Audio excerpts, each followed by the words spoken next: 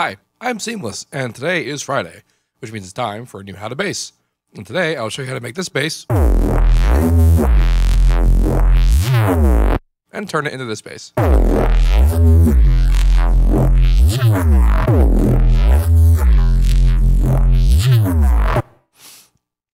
you can probably guess, this is more of the same of what I've been talking about recently in my last couple of How to Basses, but this is actually adds a couple of twists. Not the least of which being that the original sound was made with Toxic Biohazard, which was actually a suggestion made by the Audica dudes. Audica. I believe it's supposed to be pronounced Audica, but I've always just called it Audica, so I keep doing that. Anyway, this is part one. This is where I'll show you all the individual parameters that were necessary to create the sound, and then part two will be where I go over the how and why of each individual step.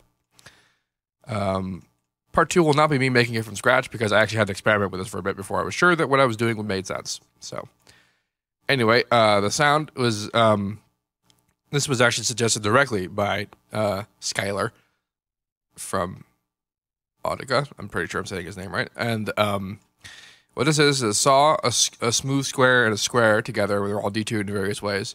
30 just kind of detuned. I just picked 30 in some configuration. You know, that's just what I did.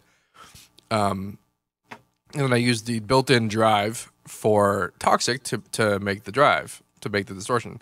And then I, without the patcher or the Maximus, this is what it sounds like. You know, pretty greasy. And then the patcher, what I did here is I did two things. When he was presenting to me the idea of using it in Toxic, the reason why he did this is because he wanted to make a bandpass bass that still had high frequency definition, and I did something to aid that. I made an EQ where I notched out the mids. I did two EQs here. This main guy is the notch here, and I kind of kept the highs and the lows in there to taste the lows for sub reinforcement. And I'm explaining myself, and then I made a bandpass, which is the second layer, and then I distorted it together with a wave shaper, just kind of a little bit of saturation. And then I automated the bandpass, sort of willy-nilly. And then I compressed it. This is the compressor. I kind of kept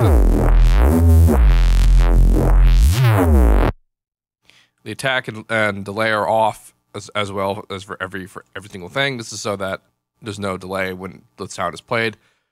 You can tell because in the beginning of the Edison recording, it actually begins. So then I record it in Edison, and this is here, and then drop it into Harmor. So, as usual, I detuned it by 2 and put the phase up a little bit, and then I turned the phaser on and distorted it with this configuration, which actually I just realized is actually kind of like some sort of artistic configuration. There's also a little bit of reverb on there. I created a phaser mask, which you can access through this window here. I also messed with the harmonic units and pitch, which I'll explain why when we get to the next part. And I turned the sharpness down a little bit. And then, of course, distortion and the reverb, that's what happened afterwards. And that's actually more or less it. I automated the width and the offset of the phaser to get this.